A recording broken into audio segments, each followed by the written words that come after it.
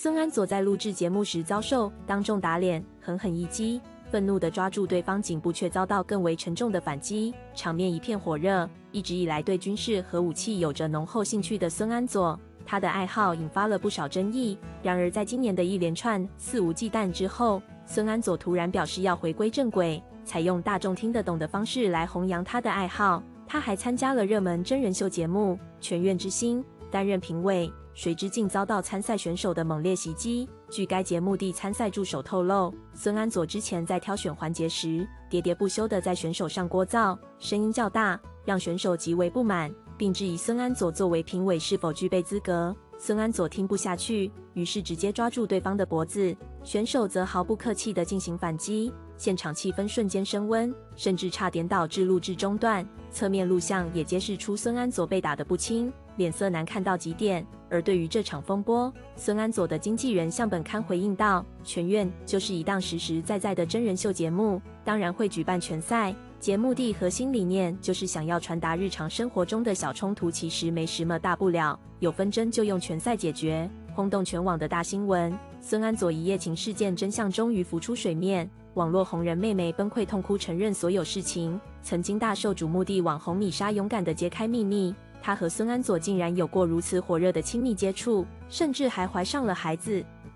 然而最后却不得不做出无奈的打掉孩子的决定。在前天晚上的直播节目中，孙安佐毫不避讳地直面这一切，大胆承认的却在没有采取任何保护措施的情况下与米莎发生了性行为。然而令人大跌眼镜的是，母亲狄鶯突然插嘴，怒斥那些正等着看你笑话的人。让我们回到2019年那个时候，米莎不顾一切地公开她与孙安佐之间存在过性关系，而且在同年3月底至4月初的那段时间里，她发现自己竟然怀孕了。她含泪承认，确实进行了人工流产手术。那段时间我只与孙安佐发生过关系，这是我可以肯定的事实。然而，孙安佐却与阿奶展开了新的恋情，他只能默默忍受这份痛苦，选择放手。然而，孙安佐在昨天晚上与陈怡的直播中竟然坦诚相告，当时确实与米莎发生了关系，但是女方在发生性行为时自称已经安装了避孕环，所以他才在没有采取任何保护措施的情况下与其发生了性行为。当时他不是告诉我已经佩戴了避孕环吗？因此当他后来告知我怀孕的消息，我真的感到非常震惊，但这也无法改变我作为一个渣男的事实，因为我在已有女友的情况下仍然与他发生了性关系。当米莎5年前爆料说为了孙安佐打掉了孩子的时候，狄鶯愤怒地谴责：如果你再敢胡言乱语，我会毫不犹豫地起诉你。这些毫无根据的话题根本就没有讨论的必要。如今孙安佐亲自提起这件事，狄鶯再次发声。狄鶯在脸书上深情地写下：我们要牢记，可以流泪，可以怨恨，但绝不能丧失坚韧，必须全力以赴，因为在我们背后还有一群人，他们正在等待着看你的笑话。即使身处困境，也要保持优雅的风度。也许是受到了儿子孙安佐的影响，狄鶯感慨万分地表示，要善待自己，对自己好一点，无论你年纪多大，都要光明磊落地做人，明明白白地做事，永远不要失去别人对你的信任，因为别人对你的信任就是你在别人心中的价值所在。失信乃是人生最大的破产，始终坚信诚信能够赢得世界，守信方能赢得人心，不断地向内心深处发出呼唤。孙安佐对于父母之间的矛盾持有力挽狂澜的态度，因为他深深知道家庭纷争若不妥善处理，将会给他带来无尽的困扰。陈怡顺势问道：你有没有听说你的父亲也在关注这场直播呢？孙安佐淡定回答：或许吧。在这场生动而难忘的直播互动开启之前，我早就与我亲爱的父亲进行过无数次深入的交谈。如今，我与父亲之间的话题已经不再局限于日常琐事，而是涉及到我珍爱的书籍收藏等等更具深度的话题。或许我们这个家庭的情况有些特殊，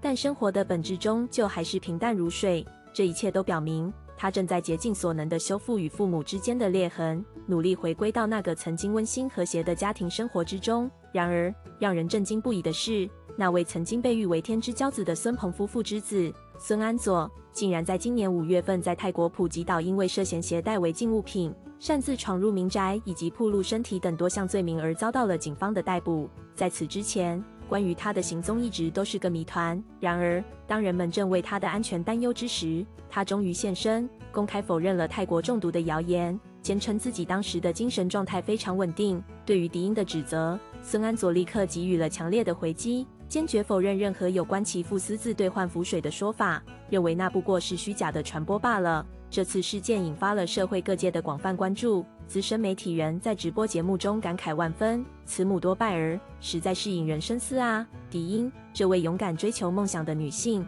凭借着自己的不懈努力，在演艺界崭露头角。1962年，她诞生在台湾一个富有的家庭，那里充满了浓厚的艺术气息。母亲是歌剧院里的杰出演员，父亲则是备受尊重的导演。在这样优越的成长环境中，狄鶯充分展示了她卓越的艺术天赋。然而，命运却给她开了个残酷的玩笑，父亲突然离世，家中4个孩子全部由母亲独自抚养。就在那个时刻，狄鶯遇到了改变她一生的转折点，她遇见了知名导演张怀民，并参与了他的新作，从此开始了充满希望的演员生涯。作为一位出色的戏剧演员，狄鶯在台湾演艺圈备受关注，引起了同行们的赞赏或嘲笑。然而，他毫不畏惧地回应所有质疑，这一举动深深触动了张怀民。在《包青天》《吴蜀闹东京》等佳作中，狄鶯崭露头角，获得了广泛好评。他独特的才华为他赢得了尊重和尊敬，被誉为“狄鶯大姐大”。在这部作品中，狄鶯有幸参演，半生缘一生情，与香港明星蓝洁瑛同台竞技。尽管蓝洁瑛并非台湾本地人，但因得罪娱乐圈大佬而来到台湾发展。凭借美丽的外表和精湛的演技，她很快赢得了观众的喜爱。然而，面对狄鶯的魅力，她仍感压力重重。在拍摄过程中，蓝洁瑛遭受不良媒体的过度解读和恶意剪辑，承受了巨大的心理压力。狄鶯看到女2号演员的知名度逐渐超越自己，无法容忍，甚至对蓝洁瑛动手。事件曝光后，狄鶯在热门综艺节目中大谈此事，满脸得意，这让蓝洁瑛深感痛恨。但张怀民对此却颇为欣赏，两人因此再次成为搭档，共同出演歌仔戏情侣角色。狄鶯在36岁时，生育风险日益凸显，为了实现梦想，她频繁出入医院，尝试各种方法，甚至冒险尝试试管婴儿技术。经过1年多的努力，她在37岁那年成功迎来宝宝。狄鶯急于分享这份喜悦，但她的婚姻状况鲜为人知，于是她挺着大肚子走进市场，立刻被狗仔队发现怀孕，各种猜测纷至沓来，直到狄鶯亲自澄清，大家才明白他们的爱情是多么真挚感人。当新的一轮曙光照耀在2000年的新春之际，我们迎来了孙安佐。狄鶯这位母亲用她满腔的爱抚养、呵护着这个孩子，然而过度的宠溺却如同一把双刃剑，将她推向了罪恶的深渊。狄鶯这位坚强而又霸气十足的女性，总是喜欢掌控全局，尤其是对自己的宝贝儿子，她倾注了所有的关心和爱护，精心为他铺就了人生道路的每一步。狄鶯深知母乳喂养对孩子的益处，于是她坚定地选择了这条路，坚持了整整12年的母乳喂养。这一壮举让广大网友们都感到深深的震撼。在忙碌的育儿生活之外，她也不忘追求自己的快乐。与朋友共度的浪漫晚宴开支不过1000元，而给服务员的小费却高达3000元。对于那些无家可归的老人，她更是毫不吝啬，一次性捐赠出1000元善款。然而，丈夫孙鹏对狄鶯的挥霍行为却颇有微词，曾经试图阻止，但却遭到了妻子的强烈反对，两人因此经常发生争吵，最终在2003年宣布离婚。离婚后，狄鶯全身心投入到儿子的成长中，视他为成年人，坚信吃得苦中苦方为人上人的道理，任由他尽情享受美食。有时候，孙安佐无法吃完食物，狄鶯就会默默地看着他，